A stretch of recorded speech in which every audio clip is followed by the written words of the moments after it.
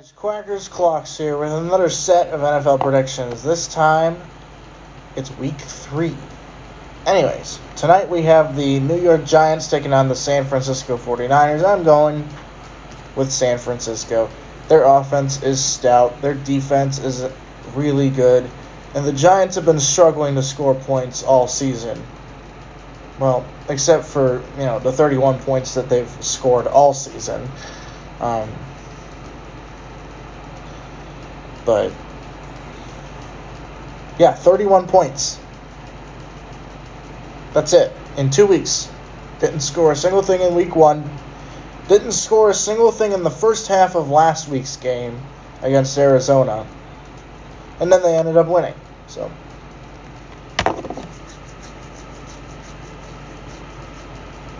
anyways, I am going with the 49ers over the Giants. And that would put them at 3-0. The Giants would be 1-2, respectively. The Atlanta Falcons take on the Detroit Lions. I'm going with Atlanta here. I know one of the times that these two teams met, Todd Gurley stumbled into the end zone by mistake, and they choked the game away. But I don't think these are the same old Falcons. Those are the Falcons that were led by Raheem Morris. Now these are the Falcons that are led by Arthur Smith. So, I think this is his 3rd year coaching here. So, and as for the Lions, they struggled quite a bit against Seattle. They always struggle against Seattle, but I think Atlanta, let's just see what happens. Let's put the Lions at 1-2, and then the Falcons at 3-0. They've been playing pretty well these past few weeks, so I don't underestimate them. So I'm going with the Atlanta Falcons. The Los Angeles Chargers take on the Minnesota Vikings. I'm sorry, I have to go with LA. Despite them losing this past week against the Titans, I think that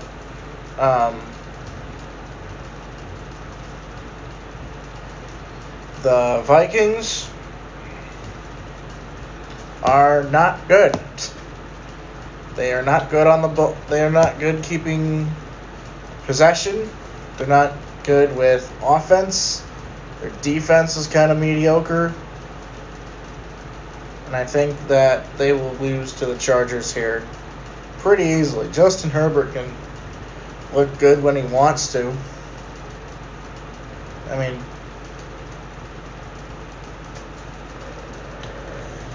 it's just that they kind of lost control near the end of the game against Tennessee. So I think that the Chargers will beat the Vikings. They will be 2-1. Vikings will be 0-3. I'm not liking this Vikings team at all. Anyways, next we have the New Orleans Saints taking on the Green Bay Packers. I am going to go with the Saints. The Packers look good, but I don't think they'll. The Saints have been looking quite good over the past 2 weeks of play. I think the Green Bay Packers still need some work, but I think the Saints can get this done this week. So I am going to go with New Orleans over Green Bay here.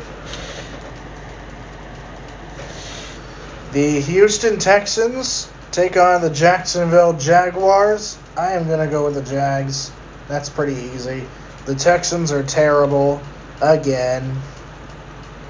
And fortunately for me, I get to see them lose and get enough.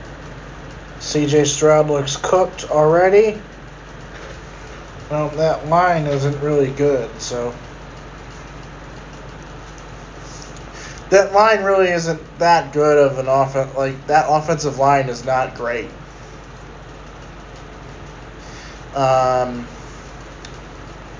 And as for the Jags, I think they can win this. I know that it's at home as well, so that this will be an easier opponent than the Chiefs. So we beat them 17-9. So anyways, I'm going with the Jags over the Texans. They will be 2-1. The Texans will be 0-3. The Denver Broncos take on the Miami Dolphins. I am going to go with the Dolphins. The Dolphins look really good this year. And they beat New England. So that's one of the things that, like, back in the day when Brady was playing, they wouldn't be able to beat New England at all. So this is just a testament to how far we've come and how much they've rebuilt over the past few years, transitioning without Brady in their division. And I like Mike McDaniel. He's a really good coach. I think they picked the right guy. They made the playoffs last year as the number 7 seed, which was kind of expected that the 7 seed loses. So I'm going to go with the Dolphins over the Broncos. They will be 3-0. The Broncos will be 0-3. The Tennessee Titans take on the Cleveland Browns. I'm going to go with Cleveland here. Just because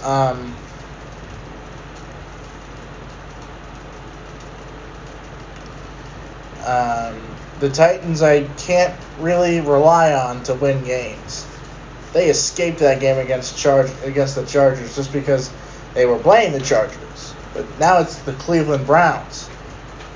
But then again, the Browns really aren't that good either. So I just think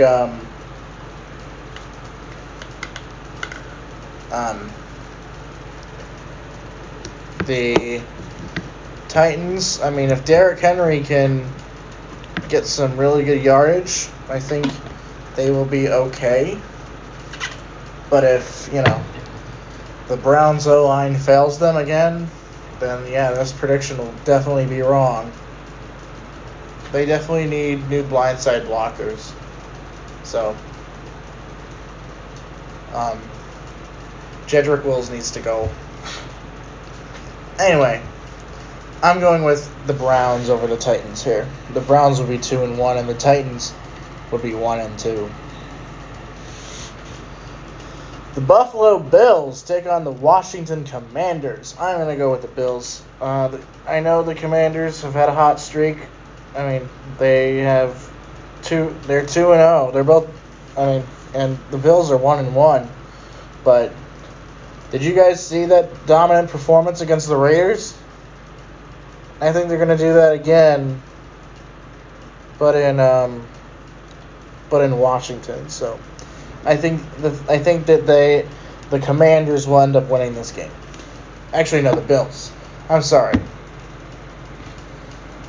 The Bills will end up winning this game here. Yeah, the Bills. Just to be clear, I'm picking Buffalo, not Washington. The Indianapolis Colts take on the Baltimore Ravens. I am going to go with the Ravens over the Colts. I mean, they barely escaped a win against Cincinnati, but I think with Lamar Jackson healthy, I think they can get to the playoffs. So, I mean, it's early in the year, but if Lamar stays healthy and stays consistent, then I think that they can make the playoffs pretty easily.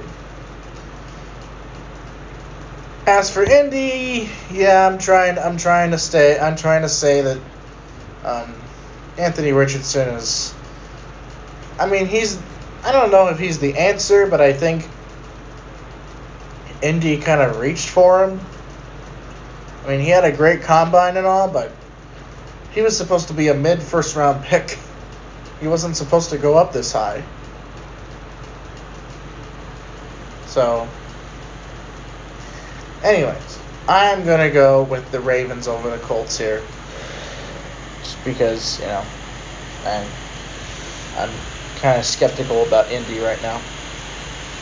The New England Patriots take on the New York Jets. I'm going to go with the Jets. I mean, Patriots just look pretty bad. And as for the Jets, I mean, I'm not sure how worse they're going to be without Aaron Rodgers, but they have a lot of good talent on the receiving side of the ball, receiving core, I should say. Garrett Wilson, Alan Lazard, Mecole Hardman, all those guys. All those guys are really good wide receivers, and I think them signing with the Jets was, I mean, Hardman is kind of, I miss him, but, business is business, I guess. So, I am going to go with the Jets over the Patriots. I think the Patriots offense, I mean, it's alright. It's not that good. It's just average. So is the Jets offense, but I know they just lost to Dallas. So I think this is going to be an easier win for them. I think this is going to be an easy win for the Jets here. Did you know that I went 13-3 last week? Just saying. Like, I only got 3 predictions wrong. I think that's the most I've ever gotten out of this series.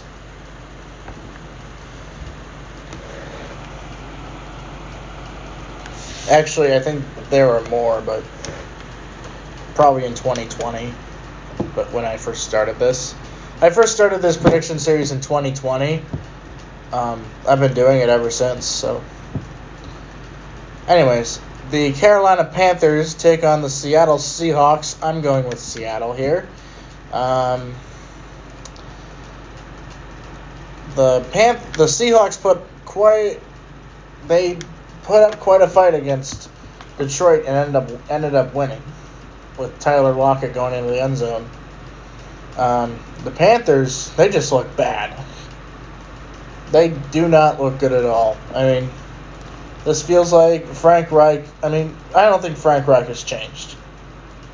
Hopefully, I mean, this isn't Matt Rule's Panthers, but it's pretty close. So, but I'm going to go with Seattle here. The Panthers just look washed. They'll be 0-3. Seattle will be 2-1 after this week. So, yes, the game that I've been waiting for all year has finally come in the form of the Chicago Bears playing the Kansas City Chiefs. Nathan, if you're watching this, Nathan's my friend from high school. He's a Bears fan, and I'm a Chiefs fan, so we'll definitely be texting each other during the game. I think this might be the national slot, but I'm not exactly sure. This would be a good game. This is a good game to, I mean, we're playing the Bears. This will be easy. I think the Chiefs will be 2-1. As for the Bears, they'll be 0-3. I mean, I'm picking the Chiefs over the Bears. The Dallas Cowboys take on the Arizona Cardinals. I am going to go with the Cowboys. The Cardinals are trying to tank for Caleb Williams, so no matter what, I think the Cardinals will end up losing in some hilarious fashion. So, I think the Cowboys will be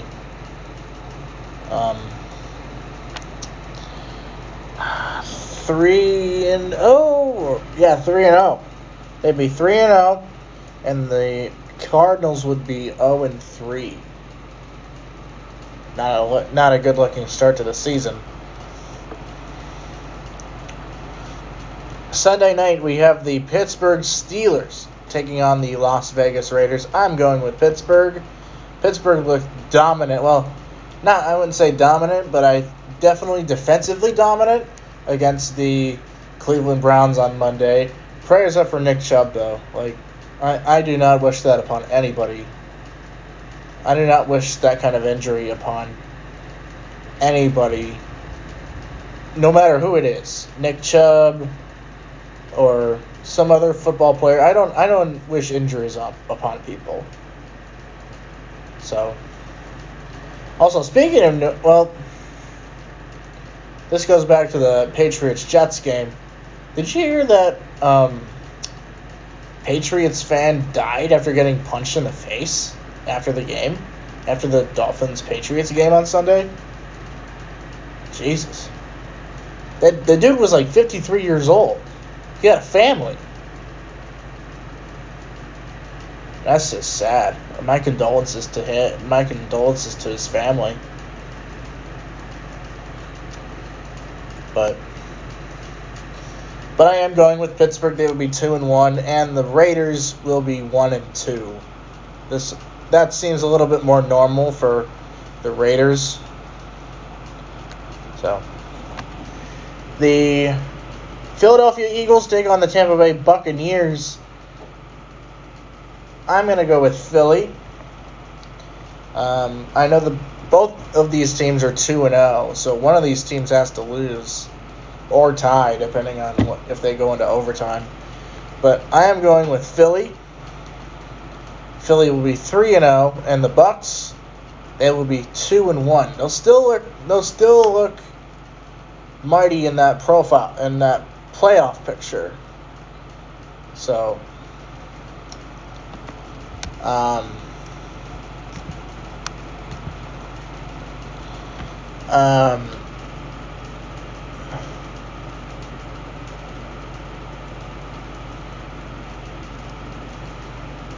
going with the Eagles over the Bucs.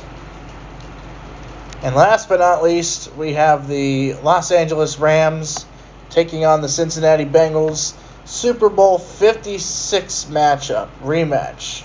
Super Bowl 56 rematch. So, I'm going to go with Cincy this time around. I mean, I'm not sure if the Rams are back just yet. They're 1-1. But hopefully Cincy can get a win this season. So, I'm going to go with the Bengals over the Rams. And those are my picks for Week 3. We'll see you guys next week when I cover Week 4 and Week 3 aftermath.